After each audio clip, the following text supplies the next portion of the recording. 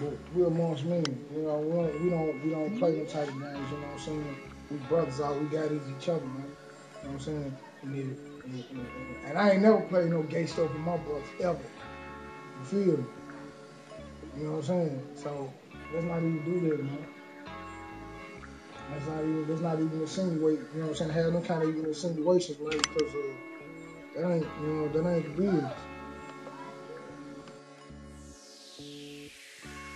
And what we can do, we talking about how we get some money together, how we get to the next level together. We give y'all some keys, man. It don't matter, don't remember. Feel me? You don't harbor petty shit towards your brothers. You feel me? You overlook the matter. And if it's that significant, then you go to him, you talk to him, and say, bro, you know, I'm talking about you can't do it while you're in your emotions though, because it ain't gonna be right. You know what I'm saying? When you gotta offer to your brother, you go to him, and you say, bro, listen, man, I really, you know what I'm saying, I really appreciate, you know, I didn't like what you said or what you did or whatever the case may be. You feel me? That's how you addressed it. But you don't never want to address anything in your emotions, in your anger. You feel me? Because you'll do things that you'll make you'll have a reaction to a situation and make a decision, man, that in the long term you'll look back at it like, damn, I wish that was still my brother. You know what I'm saying? Or I wish my brother was here. You feel me? Like they killing us by themselves. We don't need their help. You know what I mean?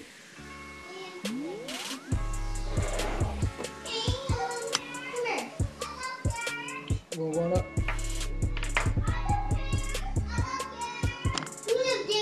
Alright, hey, take him in there. Y'all going there. This is your minute. Yeah, man, you gotta out with your brother, man. You know, don't put on, man. Ain't no sense in perpetuating it, man. And I'm here to say that now because, man, I think about some of the relationships I've had with people, man, how they went sour or whatever the case may be. You know, some relationships ain't meant to be held on to, dude. But then, man, where I see y'all, man, y'all always together. You feel me? Y'all always together. You feel me? So y'all need to be able to come amongst each other and talk about, man, how can we get to the next level realistically? You feel me? Realistic, logically, what makes sense? I figured out a long time ago that I like talking to people. I'm good with people. You feel me? I'm a people person. And so, but I also knew with this medical marijuana situation, I like being a consultant. You know what I mean? Why? Because, man, it's a $1 billion industry, bro. $1 trillion industry. This is #1 cash crop in the world. My whole thing of it is that if you're going to be involved in it, you got to figure out a way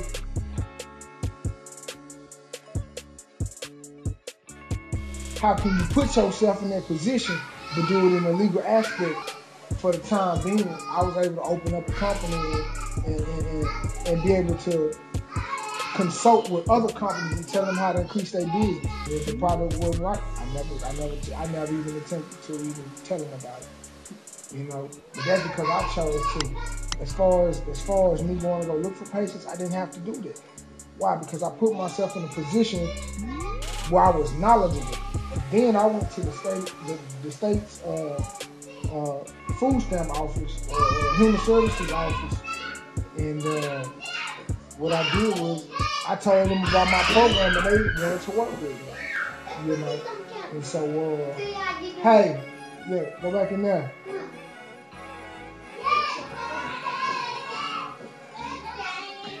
But essentially, the knowledge that I ascertained over the years about marijuana, whether it was my personal experiences or it was just researching or all, it's a combination of all of it. Like, I built my program around their program based off my own needs and based off my present condition. And I was in a qualifying condition to meet the needs of the state. And I figured to myself, well, if I could use this system, who else could? And what I did was I found a company who was willing to take a look at what I had, and we started to do business.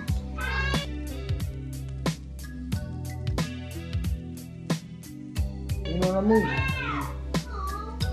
Now, I ain't had to touch no. So Colorado really got the big league. Out of all that, that's what you get, man. Nah, I just want to know. Out of all that, that's what you get. No, Colorado is supposed to be the model state for the medical marijuana industry. This is the state that every other state is looking after. This is the state that every other state is looking after to model their personal medical marijuana program.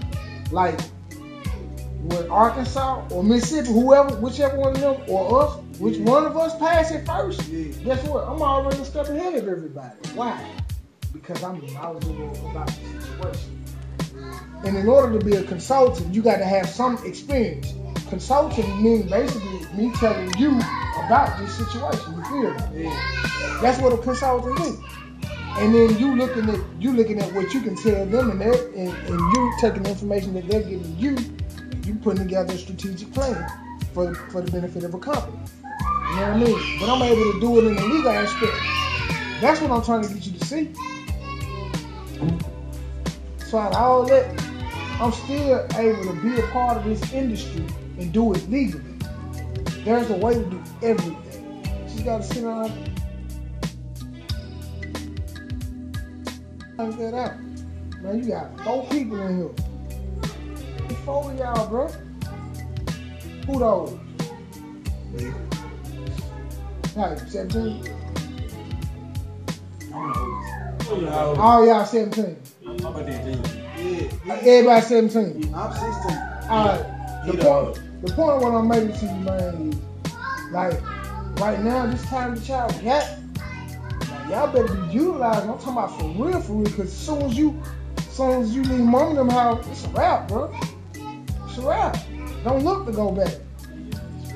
I mean, you never stop being a parent once you become a parent, but don't look to go back. And I'm gonna tell you something.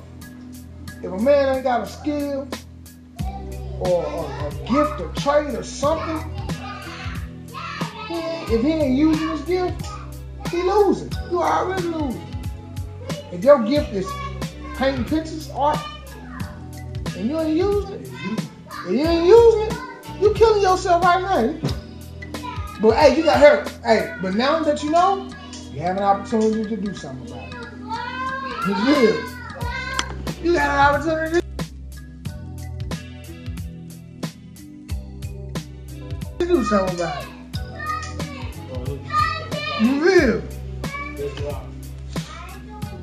Yeah, but I'm playing football this year. But see, you got an opportunity to do something about it. That's the whole point. How we going? Hold on. See, and this is why I created Eternal Book of Life. Let me show y'all this. Y'all didn't know I had created this website, right? Or y'all heard about it? What is that? EternalBookOfLife.com. Tony Book. No, EternalBookOfLife.com. You never heard of it? Nah, that's crazy. Y'all be over here all the time. You didn't tell me y'all never knew I had a website? You had gave me a card a long time ago. Right. This is the website right here. Now, the only thing I don't like about it, well, I ain't gonna say I don't like it, I do. It's got a 140 character limit, you know, on your status, but that's to keep the status in status. Hi, boo. I need all the kids in there. Thank you. They just got it. You know, kids ain't kids. They're kids. So, Eternal Book of Life, man, it's just like Facebook. This is a global account of salvation. And what this is, man, is God gave me this idea a couple of years ago, back in 2011. And long story short, man, God told me that we keep a record for everything, but there wasn't a place where we could record where we had accepted Jesus Christ as our eternal Savior. You know, that's the most important thing. If we don't do anything else, you know, if we do that, it's enough. Now, it ain't the fullness, it's just enough. You feel me? It's enough to get you there. But do you really want just enough to get you there, or do you want the fullness of God? You feel me? The real blessings of God. Hey, but the point of the matter is, man, like, it's cool. You can do a blog, you can open a discussion, you can post an event, photos, videos, everything that you do on Facebook, you can do on here. It ain't about a dollar, it's about protecting the interests of God's people. I don't want you to forget about it. See, if you get wrapped up on God and seeking ye first the kingdom of God and all his righteousness, everything else will come. I don't need a whole lot. I'm good, man. I want to take care of my kids, you know, spend time with my family, be able to talk and have these kind of conversations with guys like you. That's why I'm around. I really want to know what's up. And I can be me and y'all can be you. Because that's, you can't be yourself. Who else can you be? Feel me? All it takes is people to support and put content. How hard is that? Look what Facebook and Twitter did. Look what I'm trying to do for our city. I'm trying to get this back to y'all, man. Y'all got talents and skills and ideas that can be a part of this company. This is not just a website, bro. This is a company as well. A certified company with a tax number. A real legit thing. This is what it's about. But God has so much more for you, man. There's so many other things that He's trying to get you to see. But when you get thirsty for Him, when that feeling come upon you and it consumes you, I'm talking about when you like, man, I gotta know who I am. Like, I know what I stand for. I know what I believe in. Let me sit down and let me see what I really believe in. You hear me? It's a whole different type of understanding. And you look at things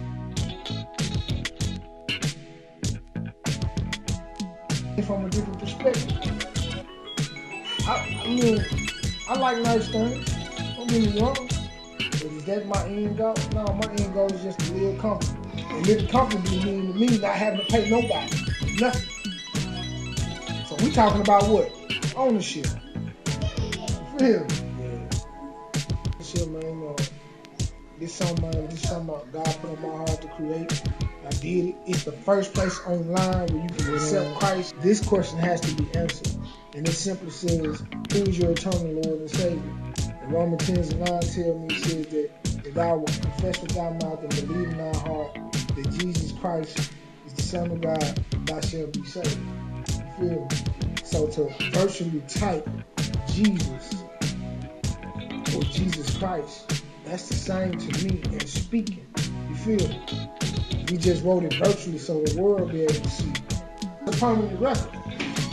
And this was the one thing that we wasn't doing. So I'm doing something that ain't nobody doing. You feel me?